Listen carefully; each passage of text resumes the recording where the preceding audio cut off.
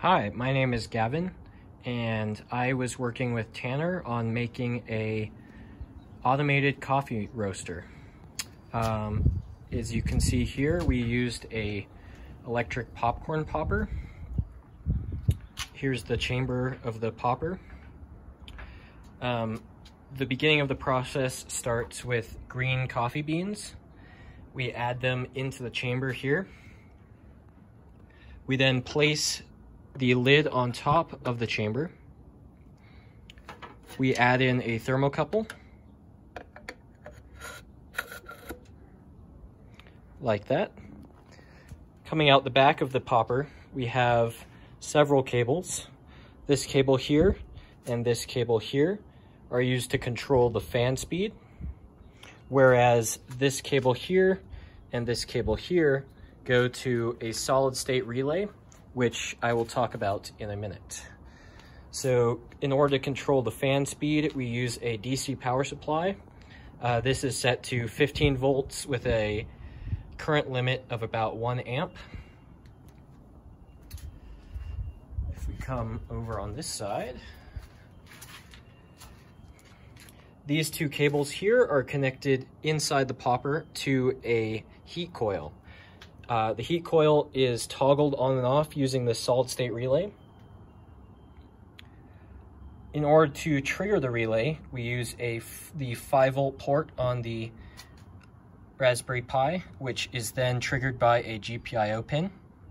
The GPIO pin sends a signal to an NPN transistor right there, and that transistor sends a signal to the solid state relay, which allows the 5-volt signal to flow through the relay, activating it. The overall concept of how this roaster works is we have the thermocouple probe inside the roasting chamber, which reads the temperature of the beans. We then use the Raspberry Pi to set a desired temperature, and when the temperature of the beans is lower than that desired temperature, we send an output signal to a GPIO pin, which then triggers the solid state relay, which in return turns on the heat coil inside the popper. The reverse of that is also true. So when the bean temperature rises above our desired temperature, we stop outputting a signal from the GPIO pin, and we stop the signal going through the solid state relay, which cuts power to the heat coil.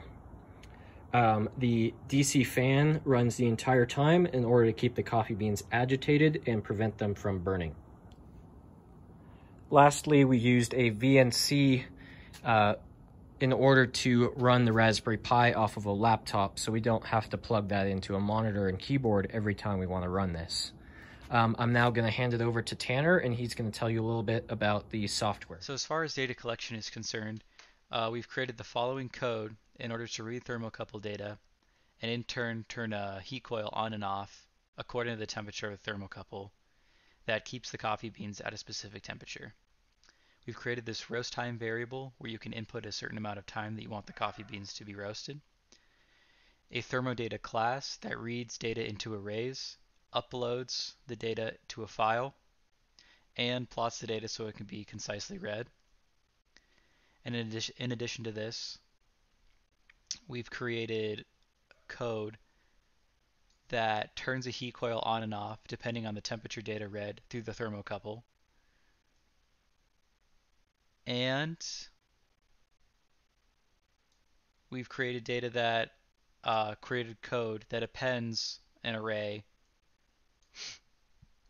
in order to read all of the thermocouple data. Here are two sample graphs that have been created via the output of our code. The red curve represents the actual temperature of the beans read by the thermocouple, and the green line indicates the desired temperature. You can see where the roaster has been turned on and off using our code in order to maintain a consistent temperature. I will now play a short clip of the roaster in action so you can see how the process works.